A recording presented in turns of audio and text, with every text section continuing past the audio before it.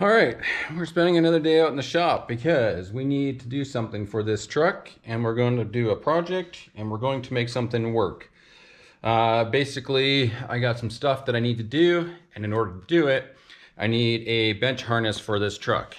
Now, I realize there are a ton of videos out there about making bench harnesses for these trucks, but my concern is, or what I find, is that as a person who likes to watch stuff and perhaps find ways to improve or make things better, I like to make videos on stuff like that.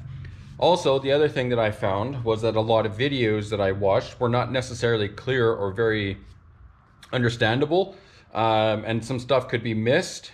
Or the other side of it is that I feel that there could be improvements made just to how you build these things. Case in point, they will tell you that you need three things that are blue PCM connector, OBD2 port, and a power supply. Now, I've seen videos where you could probably get away with 1/2 amp adapters, but most people are saying go for at least a 1 amp adapter. So if you got one laying around your house, great. If not, you can pick them up cheap. I got this one off Amazon, I think for $12. Now, when it comes to power adapters, you can see that I have two power adapters here. One is a 2 amp, one is a 1 amp.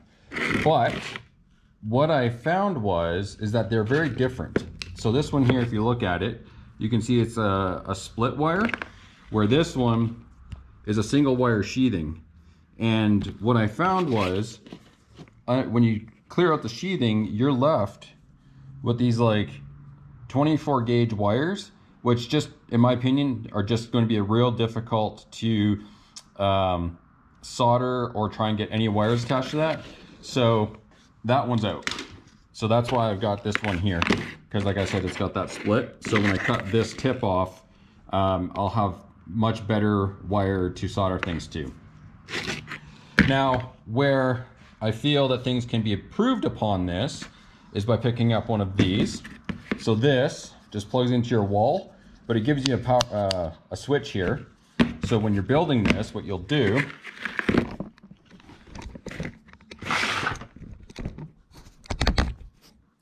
is you just plug this guy into here, so that way when you're hooking your power supply up to your harness, you're not getting an immediate flow of juice.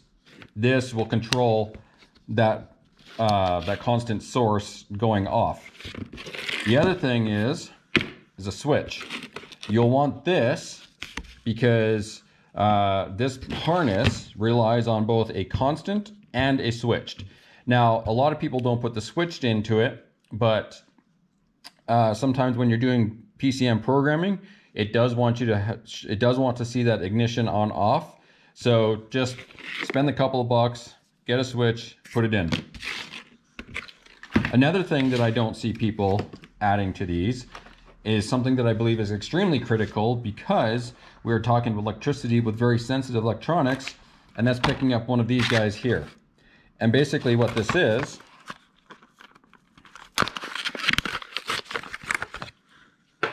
it's just a little inline fuse that you can put into your power feed off your power supply, so that you have at least some form of protection, so that if for any sake you get a spike or something happens, you'll have that little fuse in there to help protect your system. And with that, you'll also want to pick up like these little 1 amp fuses, which you just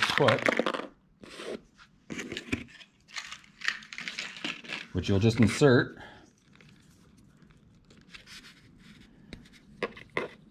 into the holder. Now this one's waterproof, so you don't necessarily have to put the cover on. And I don't think I will, because I think it's going to be more difficult to put it in than it needs to be. So there, we now have a 1 amp fuse so that we have a means to ensure that our system is completely protected. And then what I did, just to keep things simple, is I made a wiring diagram. So this here is your OBD2 connector, or sorry, your blue PCM. So you got 4 wires, 1, 19, 20, and 58. Ground, ignition, 12 volt switched.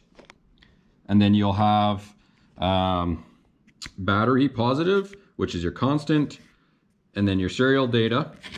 And then on your OBD2 port, 2, 4, 5, and 16 is your serial, ground, and your battery positive, again, which is your constant. And so what I did on the back, just to make things a little more sensible, green is pin 1 for ground, pin 20, red, because that's your constant, so hot all the time. Yellow is ignition switched, and purple is for your serial port. And I did the serial because on the OBD2 port, the serial is also purple. So that makes that simple. So what I'm going to do is I'm going to just put the camera down, show you guys what's going on here. I'm going to get all the wires stripped, everything cleared out, get it made, and then we'll plug it in, make sure we have the power in accordance to where it needs to be. Once everything is good, we'll solder it, and once we have it soldered, then we'll wrap this thing up and check for voltages and make sure everything's good. So just going to set you up here, give me a couple seconds, and we'll get building on this.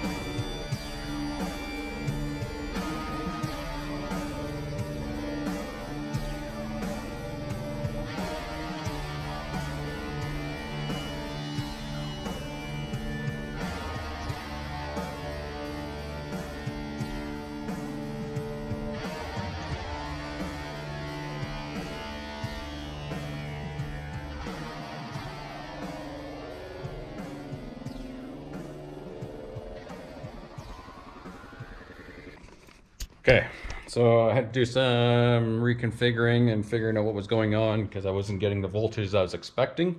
Turns out these pins are a little deeper than I anticipated. So I got it in there good now, ground's good.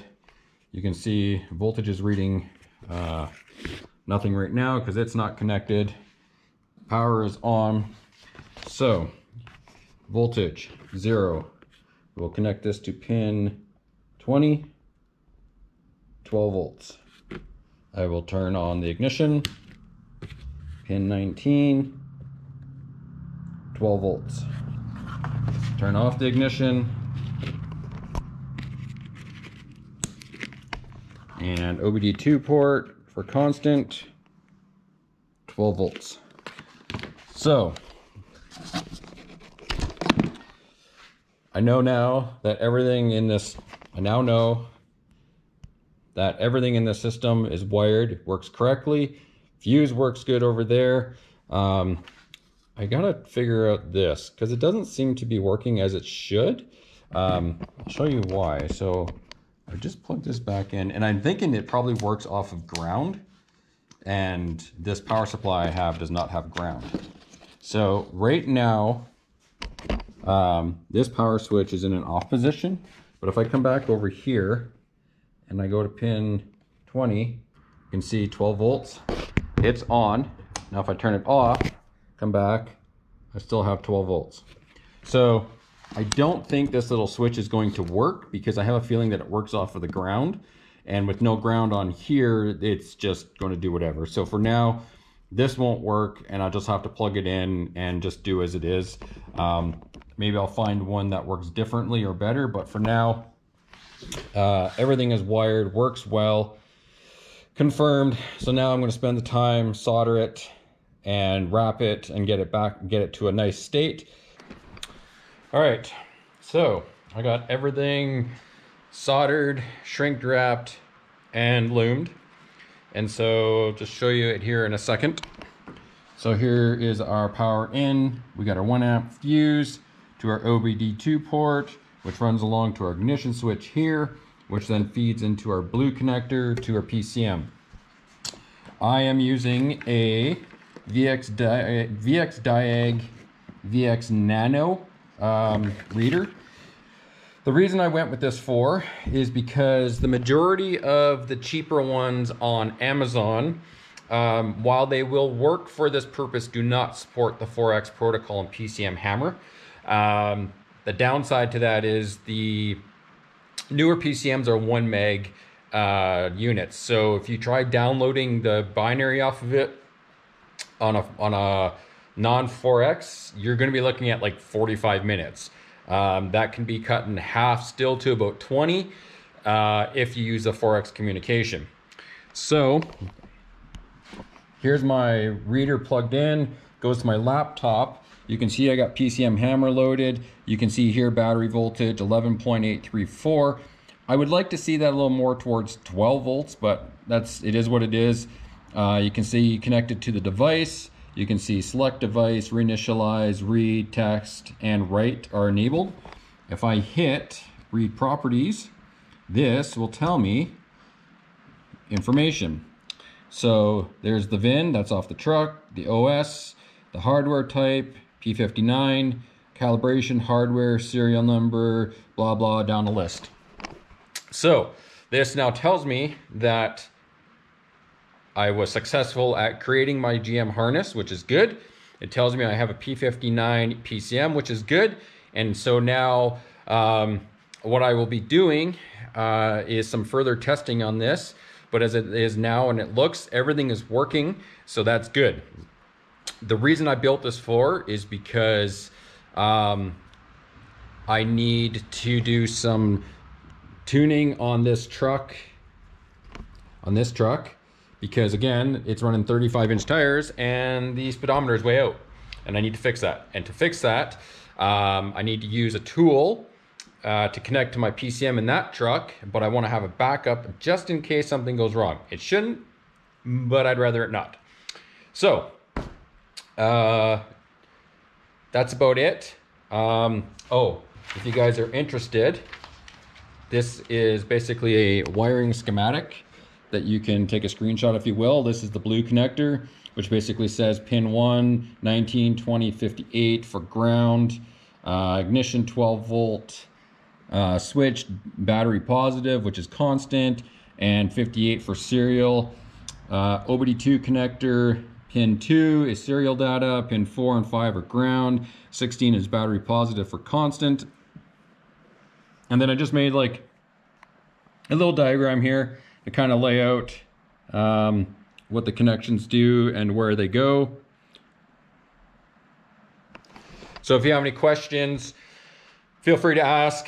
Other than that, that's about it for this one. So thanks again for watching, and look forward to the next ones coming up, and I will see you in the next one. Till next time. Thank you.